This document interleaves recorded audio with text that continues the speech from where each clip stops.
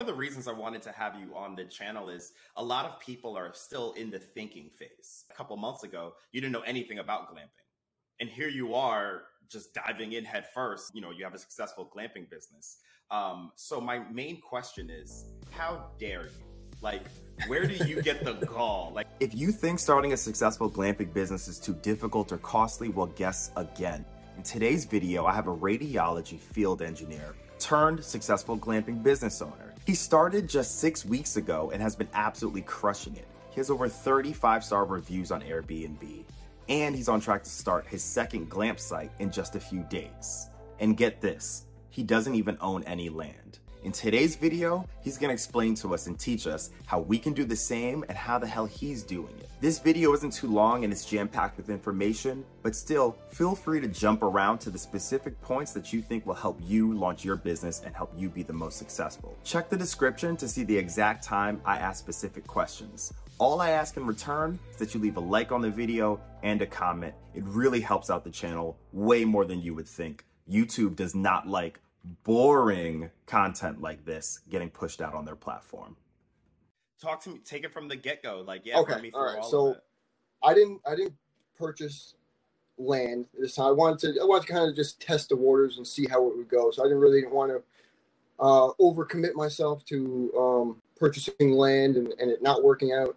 I was looking to rent land. So I started out by contacting campsites, RV sites, people that had posted land for sale. I wanted to see if, maybe they would rent me a piece of their land. After getting a bunch of no's and people not wanting anything to do with it, well, first I started out this whole thing. I was looking at tiny homes, and I was looking to purchase a trailer or a tiny home glamp site and park it somewhere. So that was my initial entry to this whole glamping. After going through a bunch of no's, I started doing more research, and I came across these canvas tents, which I thought it was a fantastic idea. And doing even more research, the tiny homes, they go anywhere, from $20,000 to $100,000.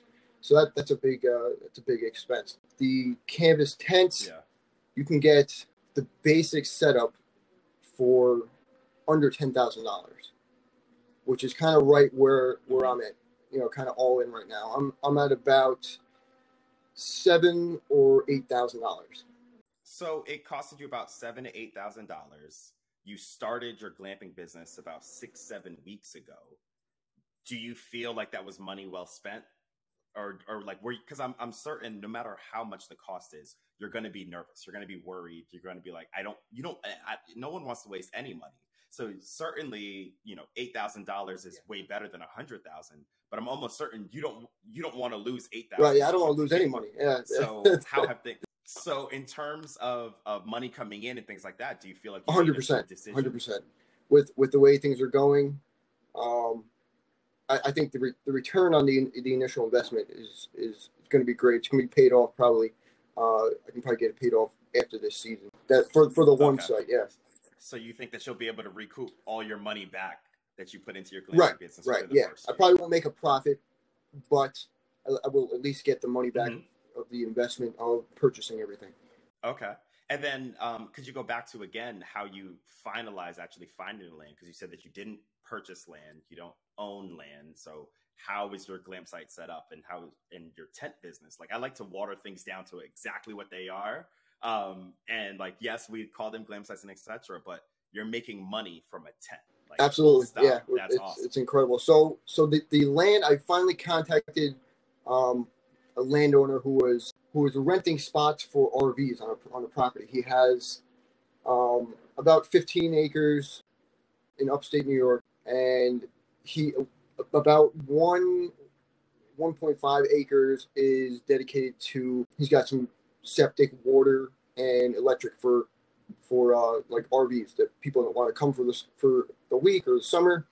They can come park their RVs on his land, and that's what he's all about. So I contacted him and I told him the idea that I had about purchasing a tiny home or one of these glamp site tents. He thought it was a great idea. I framed the question, or just a statement that I made to him.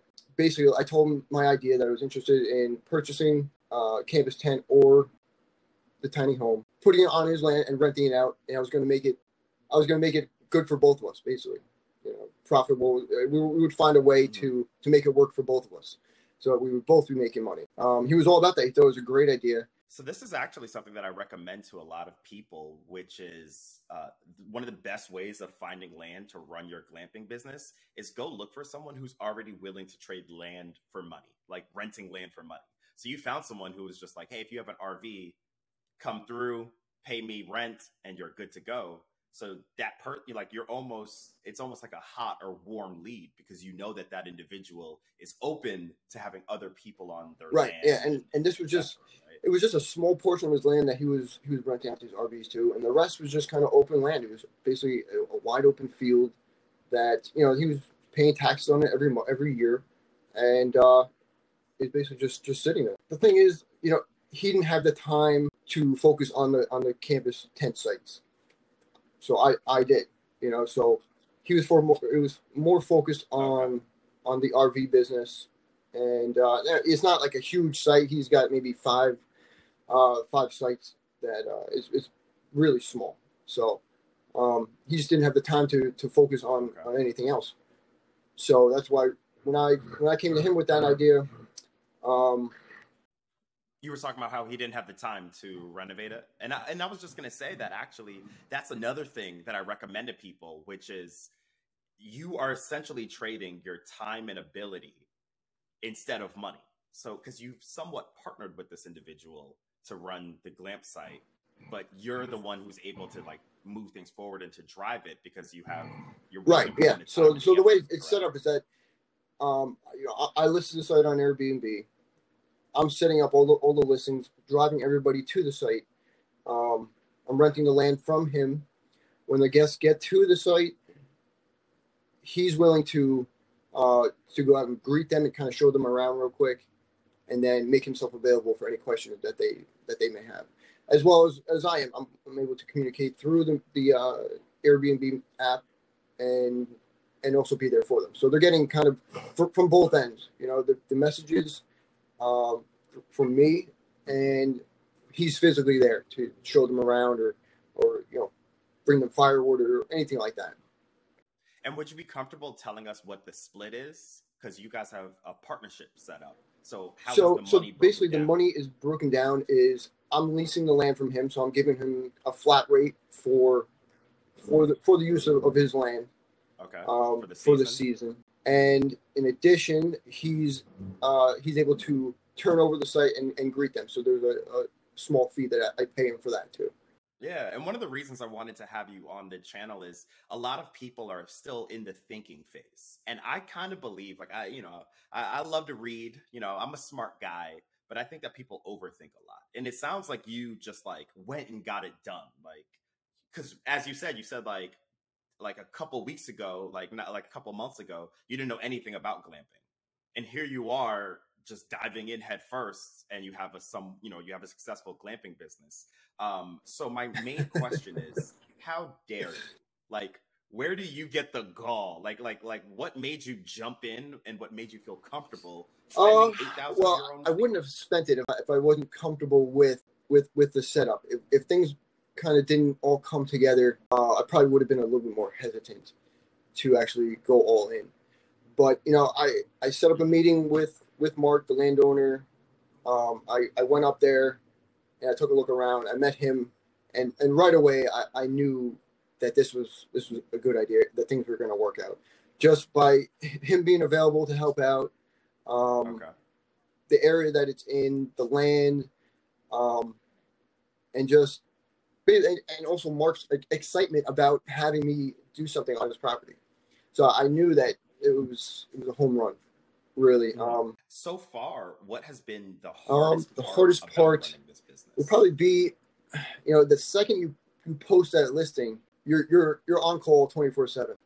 This is your job. Yeah. This is your business. Yeah. So you need to be available 24/7 for anything that may come up, especially when guests arrive, when they're checking in, checking out. I used to have my phone on silent, didn't want to be bothered, but now it's on max volume, and I'm afraid to miss anything. On top of that, though, you have a full-time day job.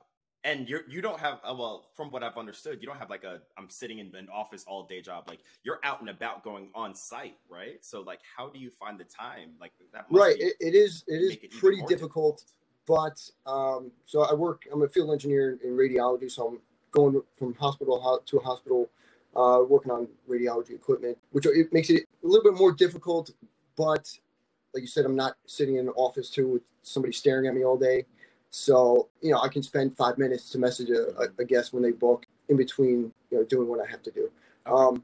Another part that makes it difficult is that, I'm working in x-ray rooms, and these rooms are typically lead lined, and the service is not great.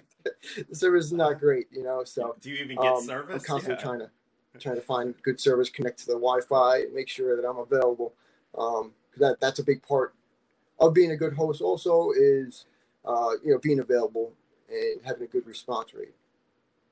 So what advice or feedback would you have for someone who's wants to be doing what you're doing? There's a lot of people that have a day job and want to start a glamping business on the side or are thinking about it, but they have all these things that are in their way, like, oh, I don't know if I'll have time, I don't know if the money, there's probably a bunch of things that go through their heads. What advice would you give someone who's I just would starting off? say, get comfortable being uncomfortable. This is just be all in. You find a way to make it work. Really, Hmm. there's no excuse for it to not work. Really, Okay. it can be done. Anybody can do it. If you're really serious about it, just find a way to make it work. And most of all, start. That's the biggest thing. Is do your research. Have a good plan. Don't leave it at that. Just actually start. I think research and knowledge is one of the biggest things. So how did you do your research? Because how did you go from hearing about glamping to saying, YOLO, I'm starting a glamping site? Like all that space in I between, like how mean, did you do your research? How did you prep? YouTube has been a great resource.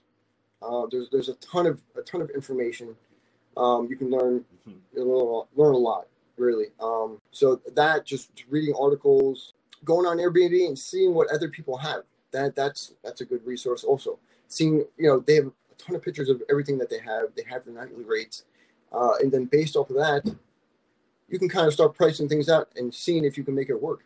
Run the numbers, and you should be able to get a ballpark idea if it's going to work, and chances are it's going to work. You've been in it for a while. You've gotten some early reviews in. Uh, you have to like maybe you're at 5.0s across the board, but have you gotten any negative reviews? And I focus on those just because it's like I we all can clap it up. Your business is obviously going successful, so I want to show people the two sides of the coin. Have you gotten any negative reviews? If so, what Well, were they about? What did they so say? far, Like what was I going have I've had nothing but 5-star reviews. I on? Hmm. actually today, very good day. Today I'm going to have my 20th guest stay. Yes, So yep, 20 guests in like six yeah, we're weeks? crushing it. But That, with yeah, that's awesome. Yeah, yeah. no, I know, yeah, but as long I realize that tomorrow this all could be gone. Right? It only takes one bad review or one negative guest experience for this all to Hmm. go away, really. So, it's great. I think I met everything Hmm. that's required for a super host. And just realize that Absolutely. this all could go away. If you drop the Hmm. ball, if you take your foot off the gas, it all could come crashing down in a matter of minutes. And it seems like you want to go all in on your tent business. And again, I'm calling it a tent business today because I want to show people like they can do it too, right? So you're going all in on your tent business and you have plans of getting more tents and putting on that piece of land. Can you talk to us about that? Because right now. Right, yeah, yeah. And I want to thank you for that, for kind of slowing me down a little bit, because initially I wanted to buy 5 tents, and now start with 5, so set up 5 tents and then have 5 different listings. But speaking to you, Mhm. you said, hold on, let's start with one, which was a great idea, which Yeah, yeah. was perfect. Start with one, get your feet wet, uh, figure out the business, figure Hmm. out if you're good at this or not, and then perfect this type, this tent, because I found things that worked and I found things that didn't work. So the initial setup, I probably added on another $500-600 worth of Absolutely, yeah. you know, amenities, things like a nicer, like a rug inside or something to clean your feet. So I've added on stuff too. So I feel like I perfected this one site, and then now I'm ready to expand. Yeah. Yeah. I always tell people like set up the first one for the most part. Then you can learn and get like set up your processes and you know what works, you know what doesn't. You were telling me that you were getting some user feedback of guests or reviews. I'm sorry, I come from tech, so I call things weird, like stupid names. You're getting user feedback, reviews. You're getting reviews telling you, you know, like people needed a place to like kind of like kick their feet off so they don't drag mud inside. And you're like, oh, okay, cool. I'll get like a space for that. And you know, like those little things that you learn. So now once you scale up, you already learned all the little stuff, and you're going to like hit the ground running. That's a good How question. soon do you plan on scaling up? Well, I guess I'll tell you now that I'm going. Everything's already up there at the site waiting for me. I'm going up tomorrow morning, and we'll be setting up an identical site on the same property, with enough space in between the sites, so everyone's comfortable. So that's what I'll be doing. And you know, I made a few different changes. There's some things that I bought that I wasn't really happy with the quality. So I did make some upgrades and some little changes here and there, but pretty much it's going to be an identical site. So to get this straight, and remember, I'm not too bright. You do some stuff in radiology or something along those lines. You decided to start a glamping business 6 or 7 weeks ago. It's been off the charts. You're happy with the fact that you invested $8,000 into it. And within 7 weeks, you're planned on investing another bit of cash and setting up a second glam site on your space. Yes. So now you're going to have 2 tents for your tent business. I just wanted to say that to you to let that soak in. That's awesome. That's awesome.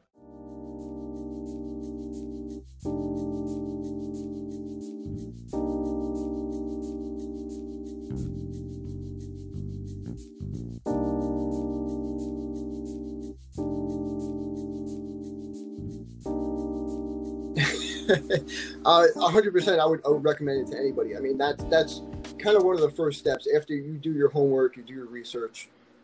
Get with an expert. I personally don't know anybody in my town or any of my friends or family that do this. So find an expert that knows what they're talking about, that has a good track record with Airbnb and the glam sites, whatever you want to do, and get with them, get some feedback. Before I purchase anything, before I signed the lease for the land, I spoke to you first. I wanted to get the feedback. I wanted, just somebody else's input that knows what they're doing. And that should be top of the list. One of the first things that you do is cool. And 100% value.